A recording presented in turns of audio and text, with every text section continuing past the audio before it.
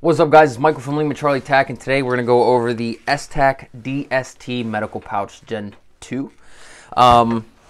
Just a little disclaimer real quick. I did buy this with my own money. This was not sent to me to review. So with that being said, let's get into this. So this is the DST Medical Pouch by Esstac.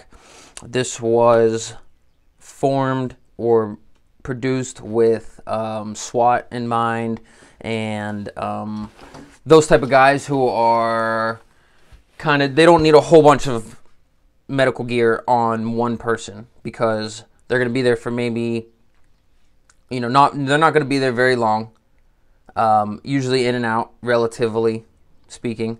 And then you have a mass casualty medical guy usually on your SWAT team, so who has a ton of medical gear. So this is relatively small. This is kind of your low profile, high speed type style medical pouch.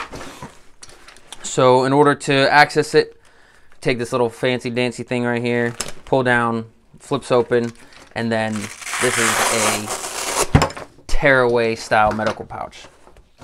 So just real quick, you got that little flap held in by Velcro, quick release, and then in typical Esstac fashion, you have no proprietary mounting solution. You have to either buy WTF straps or malice clips or whatever. So you got this bad boy here. You got this little two elastic pieces to hold your tourniquet on top. Very nice. This is your little handle to pull away from the pouch itself. So you have something, give yourself a little bit of leverage. And then she opens up. Another elastic spot. I have another tourniquet in there. And then you have this little mesh organizer here. You can't fit a whole lot. I think it's up to 6 inches Israeli bandage. Nothing crazy thick. This is really all I could fit in there without being worried about busting bags open. I got, what, 2 click clocks, 3 click clocks, hyphen, couple hyphens, couple quick clocks.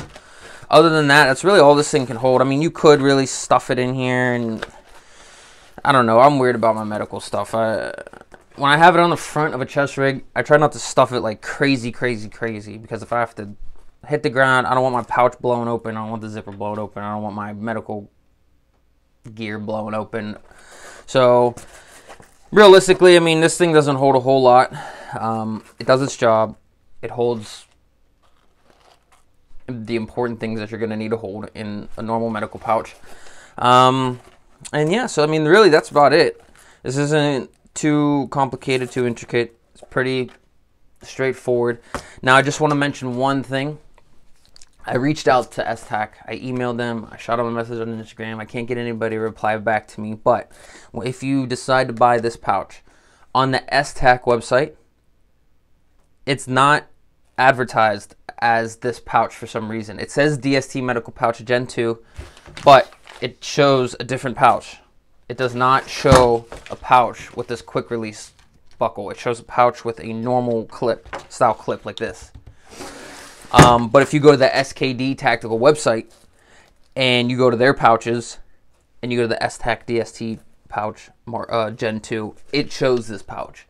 So whether or not this is the Gen 2 or the one on the Esstac website is the Gen 2, I'm not real sure. They're both advertised as Gen 2. It's relatively the same. You may want to reach out to them before you order it if you can. I couldn't really get anybody to get back to me. And it's been about a week, so I wanted to get an answer before I got this video out, but it didn't seem like that was going to happen. So just a little warning there. If you go to the Esstac website, you go to SKD Tactical website, different looking pouches advertised as Gen 2.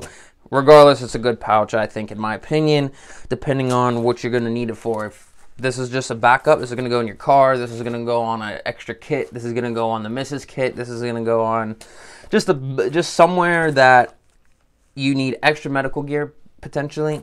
This is a good kit. This is a good pouch, I think. I'm not going to keep this on my personal rig. For those of you who know, this WAS 901 chest rig is my personal rig. I will not be keeping it on here. I'm going to go back to the JTech style.